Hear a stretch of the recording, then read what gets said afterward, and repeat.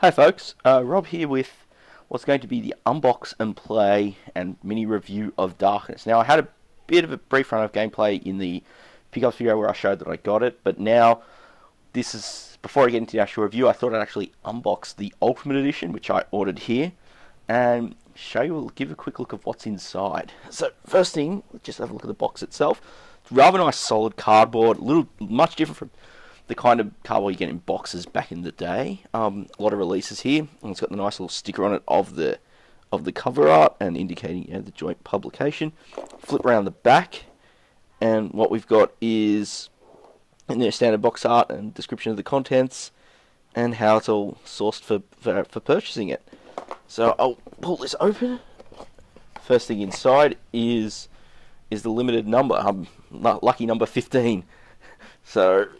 And we'll just go through bit by bit. So, first off, there's a slip of the instructions. Now, from what I gather, is actually a little different from the one that comes with the actual cassette or disc. I presume this is probably more tight for the disc release. I ordered mine on cassette, and it's basically got another copy on the inlay there. It's just primarily just brief description of the controls and what everything means.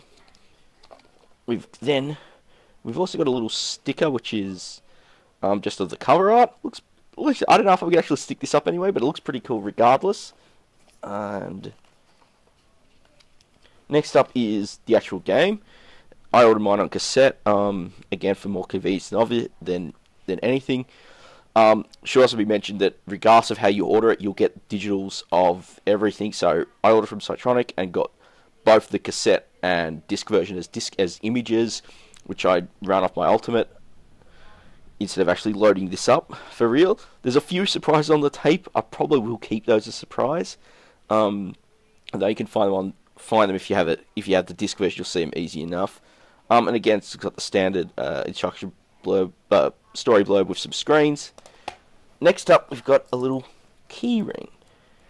One side's got the logo with both Psytronik and RGCD's logo. RGCD, of course, handling the cartridge release, and on the back is just the logo itself. I don't know how this is coming out. I don't think autofocus is my friend here.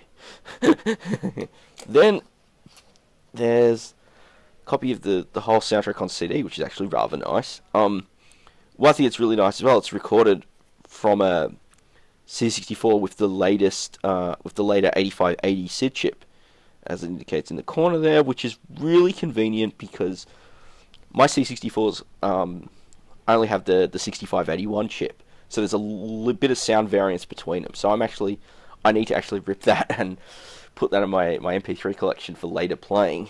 Last but not least is a poster map. On one side we've got poster, a much bigger version of the box art. This angle isn't working as well as it could. And we flip that around on the back. There's also a nice game map, which is going to be really handy. But then the box is lined with some nice sort of foam. Feels really solid in there. So that is more or less what's in the box for the Ultimate Edition. And with that out of the way, I'm going to do a nice cut, and we'll get into the gameplay.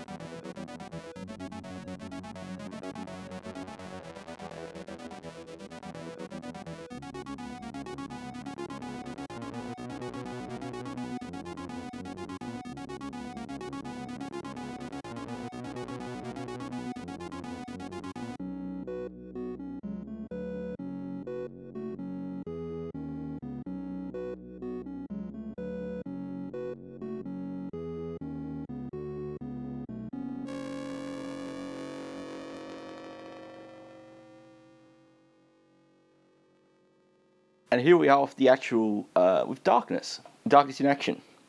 I decided to let the intro run nice and silently, just so you could sort of see that in action. But now we're just let decrunch the main game. And here we are, nice sort of mixture of high-res graphics you can sort of see surrounding the initial credits there in the background, and some multicolour stuff. Let's dive in. So, hopefully I get a little further than when I did my initial play earlier, just a demo. It didn't start off that well, but yeah. So the idea is, we explore the forests, and we need to find, there are 8 different mask pieces. 4 are green, 4 are purple. Those are used to gain access into the Sanctum. The final Sanctum, which is where Stan's girlfriend is being held.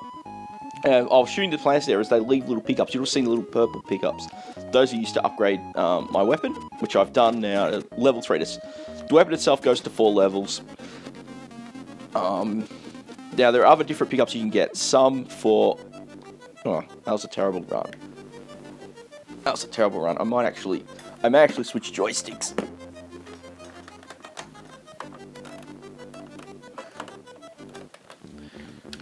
Okay. So that was a terrible run because I just got taken out on, 3rd or 4th screen. So let's try again. So, as you see, you got these... each of the screen, enemies will spawn, and there are also a number of bushes, other things to clear out. Those are important because you can get pickups. Now, in the last game, I was able to get 2 weapon upgrades, which is most of them. Actually, I think it's 4 times you can upgrade your primary weapon. It's like various sort of knives, memory serves. In this case, it's going to get a lot harder as a result if I don't find any pickups, because the enemies tend to spawn a lot, especially take a few hits. So one thing I don't like is you can go into a room, and as you've just seen, sometimes they spawn a little too close. But at least you have a few seconds of invulnerability when you are hit. Alright. So we've got a key. Now, you use keys to open various gateways. They're not related to the main. You'll need them probably to find mask pieces, but they're not...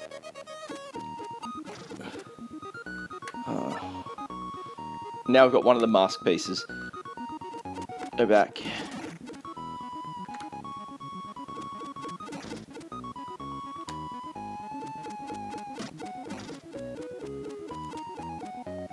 It's a lot harder without the weapon upgrades. As you're not careful, you'll be overwhelmed. I mean, it's the sort of thing where if you don't have the space, just exit and re-enter the room. As someone who never really played Saberwolf, which is one of the main pieces of inspiration for Darkness, I'm really enjoying it. Like, I've never really played Saberwolf, never really played many of the Ultimate games. As I never really played many of the Ultimate games, as the ones that were converted to the C64, well, not really converted, the ones they brought to the C64 were not the ones they were more known for. I've only played a few of their Spectrum ones under emulation. Let's actually go for another shot. Hopefully 3rd time's a charm and actually get a bit further in. And it's a bit embarrassing that that's not the case.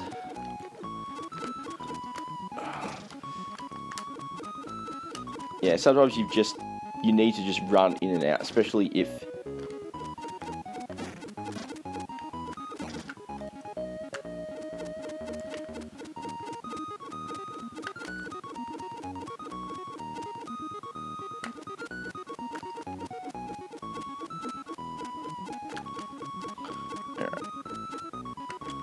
Now, the locations of masks and keys seems to be fairly consistent between games, so of course, it's time to dig out a map.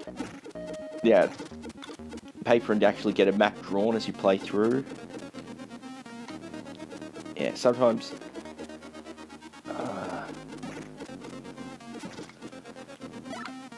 So, green key. Yeah, one thing I find a bit annoying is as well, and again, these are minor frustrations, is sometimes that animation when enemies spawn in is a little too... can sometimes clash with the background. So you might sometimes think you're clear, but you're not. But again, that's a minor thing. And all in all, the game's incredibly well presented. With you will see, as you saw with the intro, as you saw, there's also a lot of little goodies on the disc or tape as well. I won't actually spoil those, but suffice to say, there are actually some kind of little things there to find.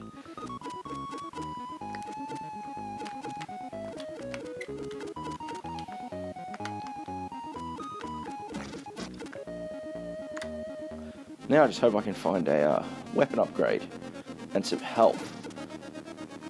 Actually, most of the enemies you destroy, but you would have just seen that elephant walk out of the screen. The elephant is basically you can't touch. That's insta-kill.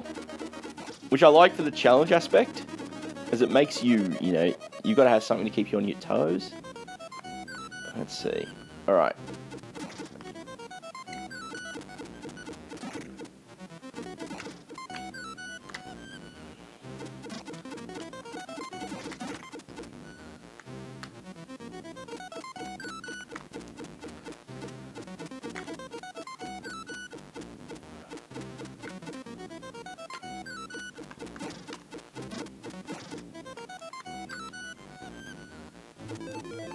Okay, so in this case we can't open that gateway as it requires a blue key.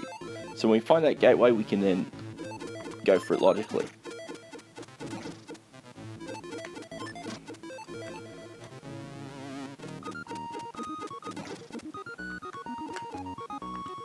Alright, now we're at the start screen.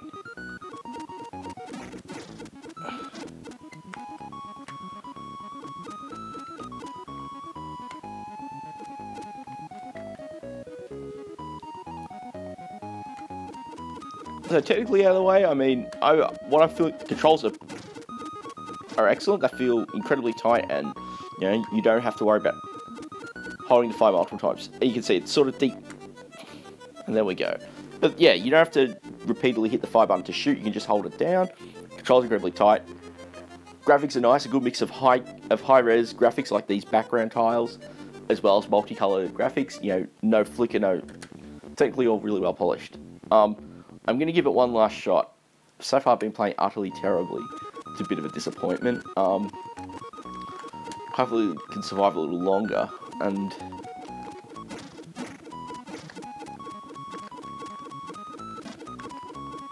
it's nice that the actual grass doesn't block you from moving. Would have been very frustrating had that been the case. Alright, so we've got a weapon upgrade there. You can sort of see you can see our weapon has changed. That'll make it a little easier to survive. Yeah, from what I understand, the core objects, keys, masks are in the same locations, but the pickups, the power-ups aren't. So, yeah, there's still a lot of exploration, especially to be prepared.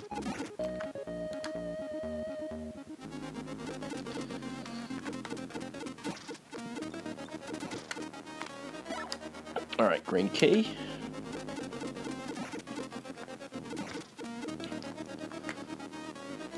So, I mean, in terms of checking this out, I strongly think it's worth doing so. Even if you just grab the digital download, it's great to see that, unlike some other retro communities, C64 do embrace the fact that there is modern technology out there. I mean, you can buy the game in a digital format and then copy it to real hardware, which is certainly an option. I mean, even though I have the physical tape, as I showed earlier in the unboxing, I still get the chance to use not actually have to worry about using it to play the game. So, I definitely recommend you check it out. I will put some links in the description. There we go, we've just got a speed boost. That white one is for invincibility, so I'll grab that as well. This doesn't mean we can last a little. Okay, there's the elephant. We have to be careful about the elephant, as we can't shoot it at all. We have to just avoid it completely.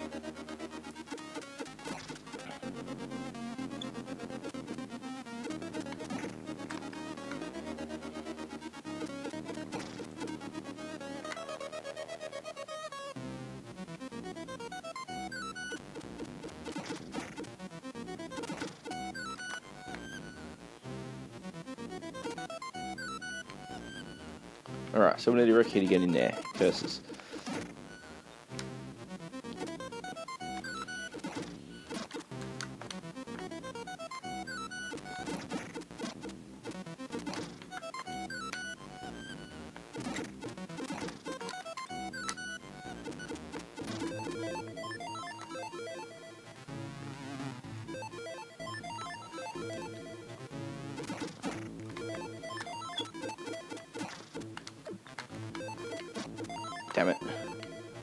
Let's sell without being hit this time, which is good.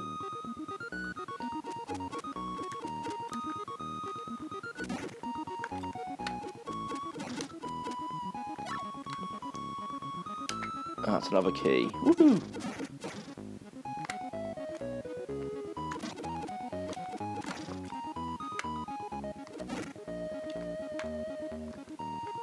Alright, can't do much there. Excellent. We've got an extra heart too. And that gate, of course, was open because we were able to use the green key to do it.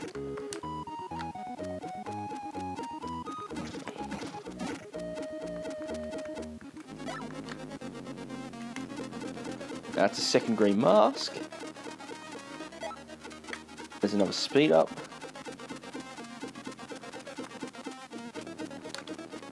I do like to actually clean each room out as I explore, just for the sake of being able to know, oh, I don't need to clear that one when I go back. I mean, survival really is a case of just working out a pattern to systematically. Excellent. I know where we need that red key. Damn it, lost another heart.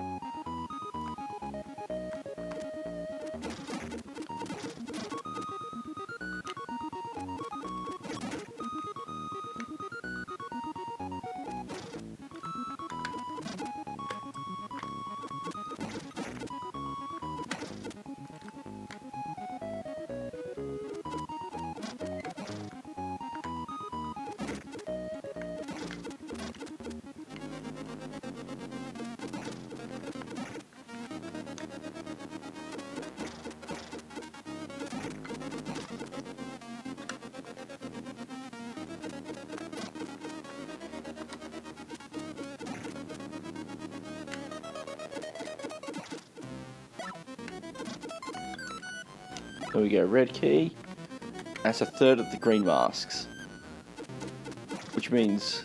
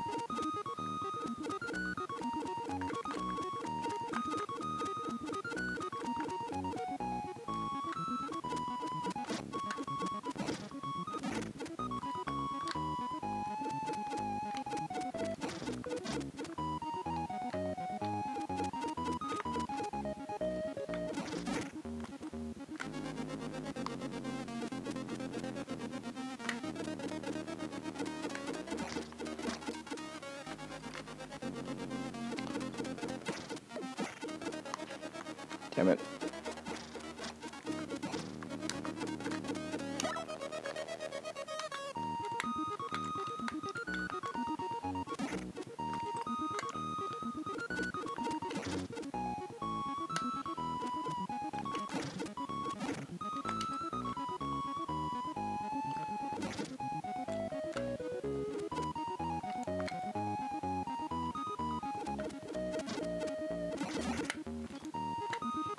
So, having got the white key, I'm going to go back and unlock where that opens, which isn't too far away from where I am now, thankfully.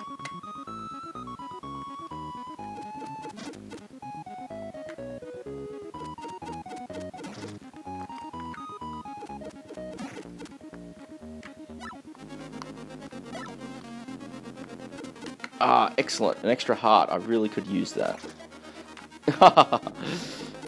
Alright.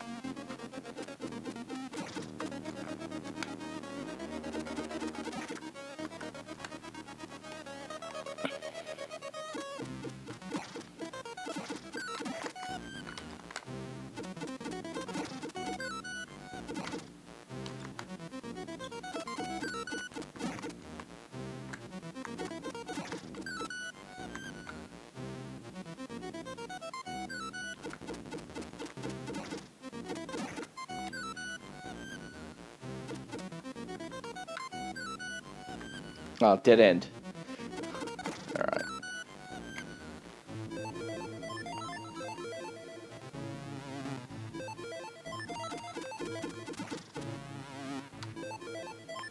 Ooh. Always happens when you're moving into a new section. Just to unpack the necessary.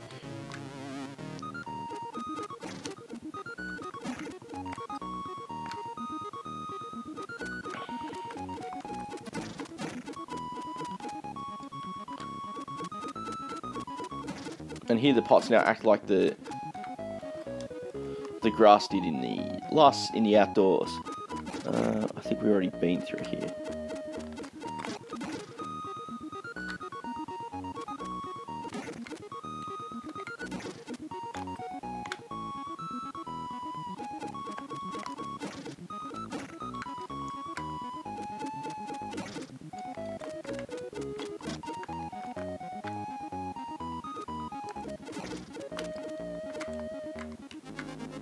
No, I don't have the key for that.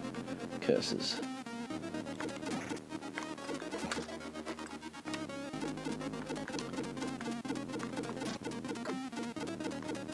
Damn it. That was my last heart.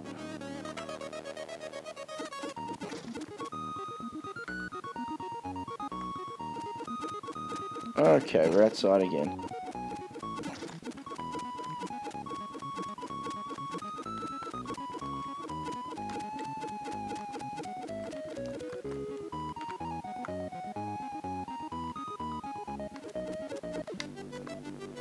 Ah, well, there we go. Actually had a good run that time. So all in all, that is Darkness, which is an incredibly fun homebrew game. I definitely think you should check it out. As I said, it's even if you just grab the digital download to play on a C64 emulator, it's incredibly cheap to do so.